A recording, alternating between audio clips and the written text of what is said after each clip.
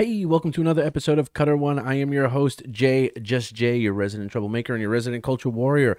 I hope all you beautiful badasses are doing well on this lovely day, I suppose. Wherever you are, I hope it's lovely wherever you are. Just a little housekeeping. This is the 100th episode.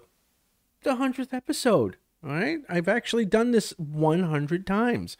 That's a freaking lot. But as the 100th episode, I just wanted to say thank you for those of you who joined in and have come along for the ride so far. We're still small. We're like that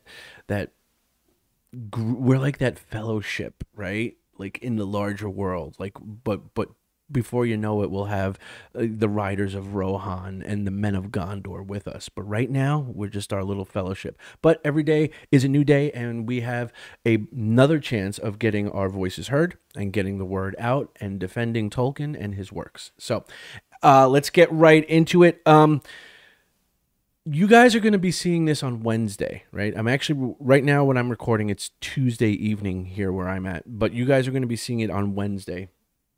Eastern Daylight Time, right? Depending on your part of the world, right? So you guys are going to be seeing this on Wednesday, but if you're aware, the 20-year anniversary of the Two Towers was recently. It was actually on the 18th of December, at least here in the States, which is when December 18th, 2002 was when the Two Towers premiered in movie theaters here in the United States. So it's the 20th anniversary. And because of that, you saw that there was an uptick in Lord of the Rings related stuff, right? Around the interwebs, articles, news stories, and so on and so forth. Some just talking about it being the 20th anniversary. Others putting a spin on it and sort of trying to draw connections and correlations and causations between, the Peter Jackson adaptations and the Amazon adaptation, Rings of Power, and Tolkien's works. But anyway, so that just I saw this article a couple of days ago, and I sort of hemmed and hawed on whether or not I wanted to get into it, because there's some things I'm kind of like, okay, yeah, I can agree with, and some things I'm kind of like, lady, no. But all right, you know what? Let's just go and we'll see. We'll pick it apart. All right, let's get right into it. Okay, and this is coming to us from Collider, from one Kelsey Matson, and it says Eowyn walked, so Rings of Power's Galadriel could run. 20 years after the Two Towers debuted, Eowyn's strength paved the way for Galadriel to shine. Okay? I'm already not liking the premise that Eowyn, as portrayed by Miranda Otto, somehow was less than Morfydd Clark's, Xena warrior. Guy Ladriel. But let's get into it. All right. Let's see. All right. 2 decades before an armored Galadriel, Morfydd Clark, slashed her way through enemy hordes in Amazon's The Lord of the Rings, The Rings of Power, Eowyn, Miranda Otto, made her silver screen debut in director Peter Jackson's adaptation of The Two Towers. Already a fan favorite of women who were raised on J.R.R. Tolkien's work, Eowyn in the cinematic flesh was electrifying even before her I am no man denouement in The Return of the King. Her passionate, desperate fight for identity struck a chord with this particular 13-year-old girl's soul so deeply that Eowyn has remained one of many fictional inspirations for 20 years and counting. This year, Rings of Power introduced a Galadriel with shared traits, both stylistic and thematic, swords and armor and rage, a fierce devotion to family, and a life spent chafing under the trivializing judgment of her people.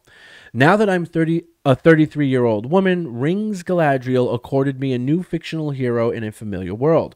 Because, with a fellowship composed of 9 men, Eowyn was my generation's closest link to feeling included in Tolkien's adventure. This time in 2022, Galadriel is the undeniable protagonist.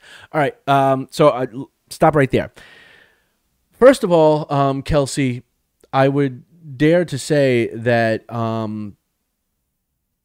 you know, because with a fellowship composed of 9 men, Eowyn was my generation's closest link to feeling included in Tolkien's adventure.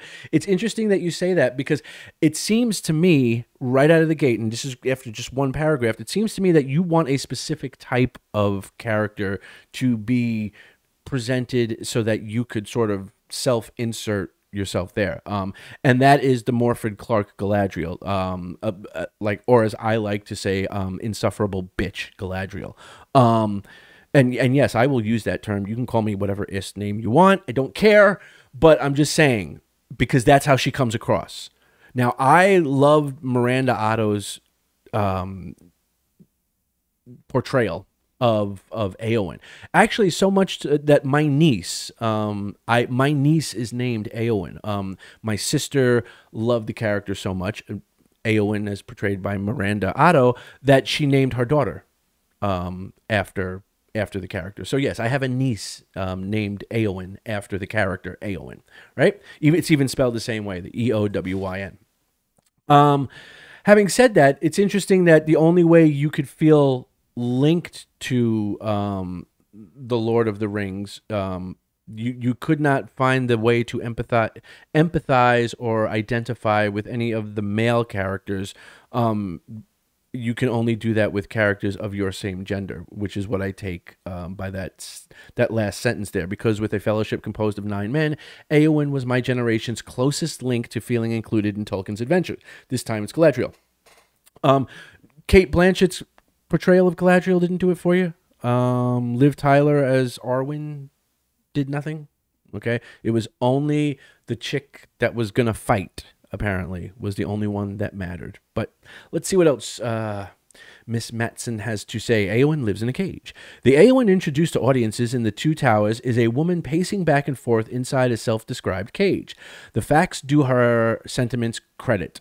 Her cousin, Theodred, Paris House Strua, sustained fatal wounds from the Uruk-hai. Her brother Éomer, Carl Urban, is in exile, and she's watched firsthand as her beloved uncle, King Theoden, Bernard Hill, deteriorates in mind and body between the duplicitous counsel of Grima Wormtongue, Brad Dourif, and magical possession by Saruman, Christopher Lee.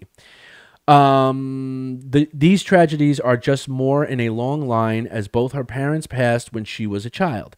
If that wasn't anguish enough, the role she's required to fulfill as a Lady of Rohan is also her greatest fear made manifest, a life trapped within the castle walls, where her greatest merit is serving drinks to powerful men, not to mention the looming presence of Wormtongue, who wants her as a reward for his loyalty to Saruman, and therefore preys upon her grief. Unfortunately, the slimy creep accurately and eloquently distills the sheer weight of Eowyn's loneliness. Quote, "In the bitter watches of the night," he describes, "when all your life seems to shrink, the walls of your bower closing in about you, a hutch to trammel some wild thing in." Unquote. Eowyn's indeed a wild thing when embodied by the nigh miraculous Miranda Otto. For all of Eowyn's nobility, Otto instills her with a constant sense of skittish tension, her body language cautious and defensive. Just take the feral fury in her eyes during the brief scuffle with Aragorn, Viggo Mortensen. The exceptions are rare and not easy to earn. The little smile when she raises a sword and runs one palm down the side before shifting into combat practice. Her laughter with Gimli, John Rhys Davies, and the vulnerable hope of her infatuation with Aragorn. Her brother Éomer might adore her, but this poor woman has spent the majority of her life fighting tooth and nail for every scrap of freedom. It's no wonder she falls for Aragorn when he's the first person to not only respect the mournful resilience inside Éowyn, but offer her hope. Okay, I'm not going to say anything. In the letter of J.R.R. Tolkien, the author describes Éowyn, in the letters of J.R.R. Tolkien, the author describes Éowyn as, quote, "not really a soldier or Amazon, but like many grave women, was capable of great military gallantry at a crisis," unquote. It's not a stretch to assume that Tolkien based Éowyn on the women who served alongside him during World War I. especially those who laid claim to a sense of identity through service and strove to earn autonomous respect in the only ways available to them under a patriarchal system. Okay, Kelsey, you don't take this as mansplaining. No women served alongside Tolkien in the trenches of Europe in World War One. Let me say that again for those in the back who may not have heard it. No women served alongside Tolkien or any other man in the trenches of World War One. Okay, so right away, like, you clearly are just like sort of filling in gaps to make it fit your narrative. And I can understand why you would do that, but also as a person who is writing articles for to get published on a news website, you should know better. You're literally just making that up. It is a factual inaccuracy. Okay, it just did not happen. Don't believe me? Google it. Google's your friend. Google it. Women did not serve in the front lines of World War One. Period. Stop. Full stop. End of story. That's where Tolkien was, the front lines in World War One.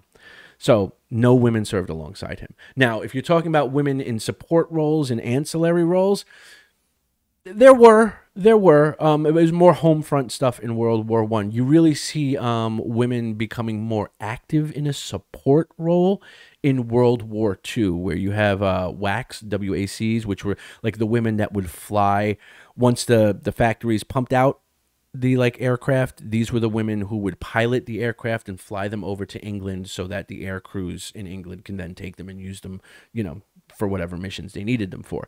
So it's World War II. You really see women start to get more involved directly in supporting the war. But in World War I, no, I'm sorry. There was no women around Tolkien serving alongside him in the trenches of World War I. That's just not true. Okay, so it didn't take us long to get to the word patriarchy in this. Similar restrictions suffocate Eowyn. She isn't empowered by the responsibility of protecting the women and children.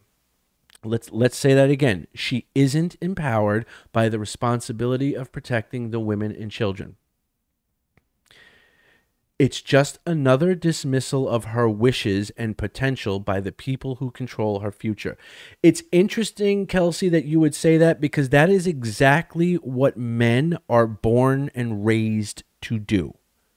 Men, the minute we are little boys, hanging on our mom's, skirt, we are raised that our job is to protect the women and children. I mean, come on. When a boat is sinking, who are the first people they say to get off the boat? The women and children, right?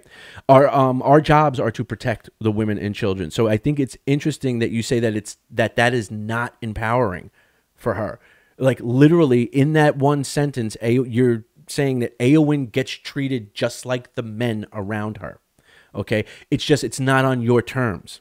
And that's what you have the problem with. And that's what a lot of women nowadays would have the problem with.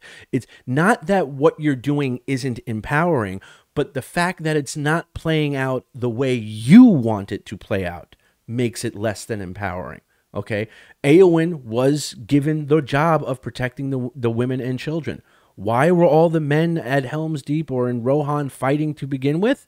The men were fighting not because they were bored and had nothing to do, because they wanted to protect the women and children. But anyway, and it's just another dismissal of her wishes and potential by the people who control her future. Again, because it doesn't play out the way you want it to play out. Okay? One could debate all day whether it was safer for her sake, but it's still restrictive. Swap in the real world and any career field dominated by men, and Eowyn represents the universal experience of almost all women involved in said vocations. Right, because unless it's their way, they tend to complain. And, it's interesting because you say in a field dominated by men, how many women are out there struggling to be the bestest bricklayers ever? What you're talking about is like CEO jobs, management level jobs, jobs where you sit in an office all day. That's what you're talking about. not out there doing roofing or bricklaying or, cleaning septic tanks or anything like that. And it's totally okay for the men to take the lead on that one. But I digress. Eowyn's struggles made her a heroic inspiration. As the female character with the most screen time, as well as the one actively vying to jump into the fray, Eowyn was always the character I felt the closest kinship with. Okay, nothing wrong there.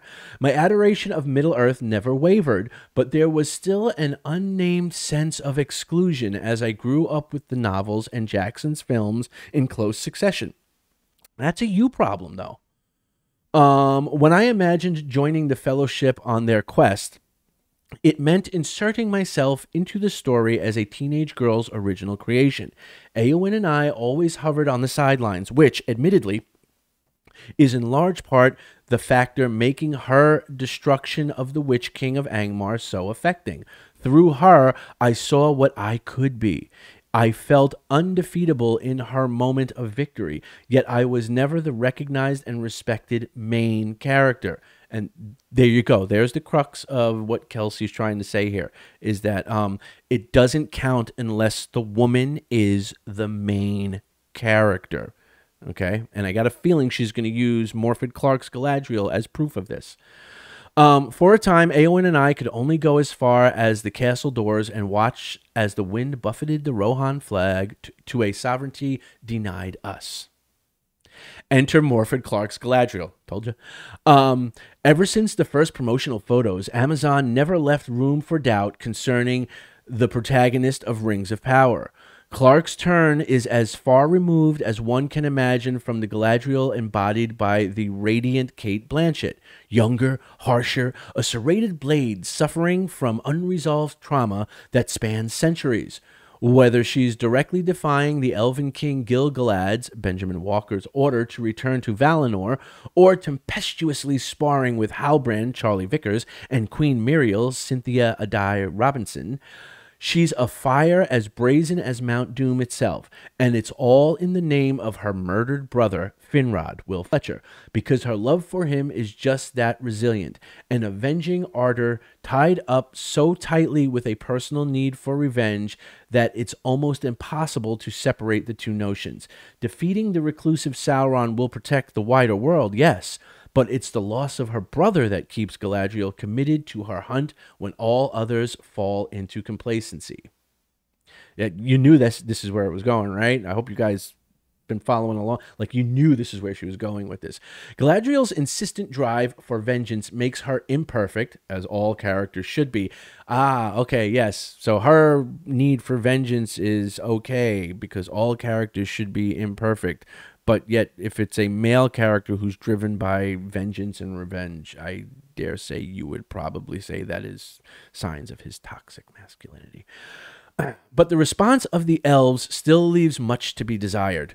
Her soldiers mutiny and abandon her in the frozen wastelands of Foradwaith.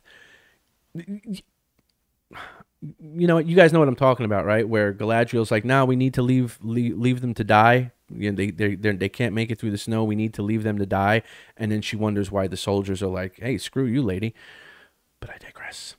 Gil-galad essentially tells her to shut up and calm down, and her closest friend Elrond, Robert Armeo, pleads with her to obey the king for the sake of her reputation. Nevertheless, Galadriel listens to her heart and defies all odds, and surprise, the woman dismissed as too emotional was right. Sauron survived and lives right under her own nose. And much like Wormtongue to Eowyn, we have another villain who understands our heroine on a piercingly deep level others are incapable of. All others look upon you with doubt, Sauron tells her in the scene that sparked a million spectacular fan fictions. Galadriel made a seemingly legitimate connection with another weary soul. Now, much like Eowyn to Aragorn, and it's Galadriel's belief in Halbrand as a messianic savior that helped him reach Celebrimbor's Charles Edward's forge. The Dark Lord would have found the elves regardless, so Galadriel isn't to blame. Ah, and there we go. So we can give her all this agency. We can, we've got to make her the main character because, Eowyn wasn't the main character, right? but we make Galadriel, in the insufferable bitch, the main character. But then even when she makes a mistake, well, she's not really to blame, right?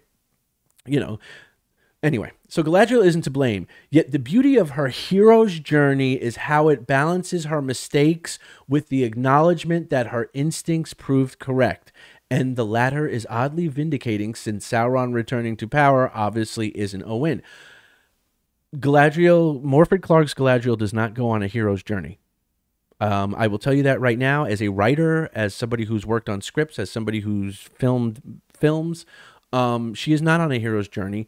Not in season 1, she's not, because the Galadriel at the beginning of season 1 is the exact same Galadriel that you get at the end of season 1. There is no hero's journey. A hero's journey would require that our hero has changed in some way. Morfydd Clark's Galadriel does not. She is all about revenge and hatred for Sauron at the beginning of season 1, and by the end of it, she is keeping secrets, big secrets, i.e. that Sauron was here, from Celebrimbor and the other elves and stuff like that. So no, there's no hero's journey. Sorry, Kelsey. Sorry. Of her hero's journey is how it balances her mistakes with the acknowledgement. Okay, yeah, we read that. By season's end, she finds the peace necessary to healthily move forward from Finrod's death and assume the reasonability of serving as a ring bearer, something her judgment was once too clouded to achieve. I ain't even going to touch that because that's so stupid. Eowyn and Galadriel's similarities go deeper than just appearance. Eowyn and Galadriel's surface-level similarities as warrior women with anger issues are clear from the jump, but their thematic struggles also mirror one another, just under a slightly different umbrella. If Eowyn endures Tolkien's version of restrictive sexism, there you go, you knew that was coming, right? You knew Tolkien as sexist was coming in here. What Galadriel encounters is quieter and more insidious for it. Pain and Decay's restrictive sexism? The limitations and trivializations tossed her way aren't based solely upon her gender, but nevertheless strike a chord familiar to many women. So what you're saying is even if it's not gender-based, it's still gender-based? Okay. How many are deemed too emotional or too angry or aren't moving on from grief fast enough, as if such a thing exists? Eowyn embodied anger, certainly, and gave us a moment that sustained our underfed selves for decades. I wouldn't speak an ill word against her, but the difference between Eowyn as a secondary character and Galadriel as a leading character was more impactful than I could have fathomed. Galadriel's thematic battles are on the same level as ancient myths and legends. Oh, fuck no, they're not. The audience doesn't have to wait for Eowyn's I am no man, as beautifully triumphant an arc as that is. Galadriel exists already empowered. There you go. That's my point. From the beginning of season 1, Galadriel is already, quote unquote, empowered. In the same way that she is at the end of season 1. There's no hero's journey. At the same time, a hero of any gender might face the same conflicts present in Rings, which makes Galadriel's arc even more potent. Women's stories can be just as epic as those belonging to any of Tolkien's males. There's a place for us in a world so beloved it feels grafted onto our souls. Her rage in particular is cathartic. Grieving's a messy process, and Finrod's death endures for Galadriel, poisoning the well of her heart every day. Not even the shores of Valinor would fix her wounds. Unless you read the fucking books and you know that that's exactly where Finrod is. Galadriel's hero journey in season 1 of The Rings of Power should have been her getting on the boat and in going to Valinor. And I know the reasons why she doesn't in the books, but She could have just stayed on the boat. She would have run into Finrod in Valinor. End of story. The end. Galadriel now has a happy heart. But anyway, I digress. It's only when she faces the man responsible for the loss that she's able to find closure. And it means the world for a piece of beloved media to reflect a portrait of the grief I'm intimately familiar with. Again, I think, Kelsey, you're doing a big, big, big written self-insert with this article. Young girls needed Eowyn in 2002, when much of the world around us was unknown and uncertain. In a world of continued oppression and terror, we still need her. We also need Galadriel, no matter what age they are. Eowyn carved out a place for a re-envisioned Lady of Lothlorien, paving the way for when a woman is the face of one of the most popular, hotly debated, and highest budgeted shows in history. Eowyn walked so Galadriel could run, so that countless women no longer felt sidelined by their favorite fandom. It's a dream come true. By the light of Eärendil, it feels good. Okay, I know this has gone on far longer than I had anticipated, so I'm just going to keep my comments brief, and then I can't wait to see what you guys have to say down in the comment section below. But here's what I'm going to say. Miss Madison, Kelsey Madison, is doing a literary self-insert right here. She recognizes that Miranda Otto, or Eowyn, was an empowered woman.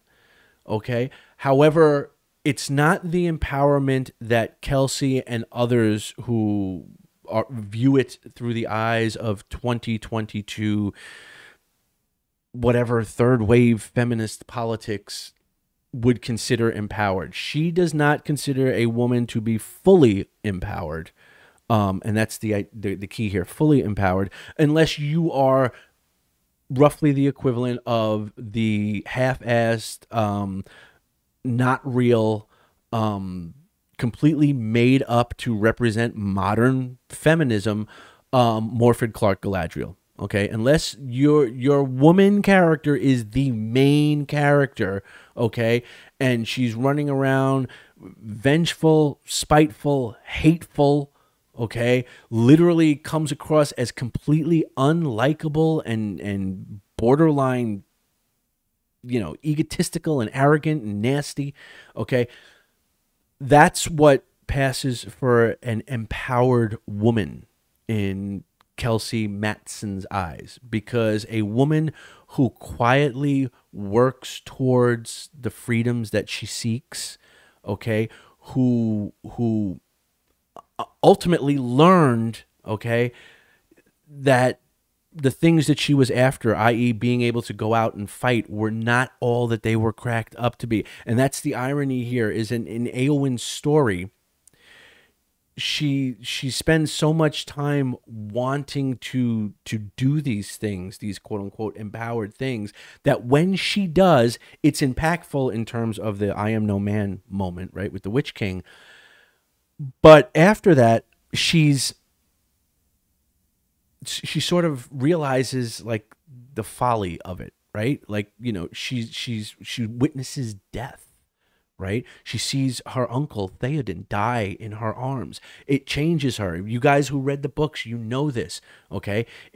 She doesn't just walk away like, yeah, showed him that man.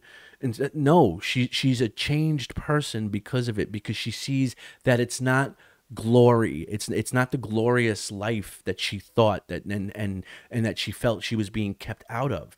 She participates in it, and she sees it for all its ugliness and all its non-attractiveness, right? And it changes Eowyn as a character, right? And you guys know this.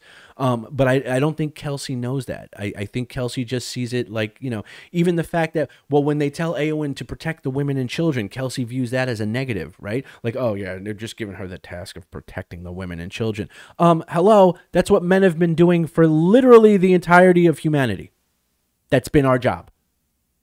And you're saying that doesn't count.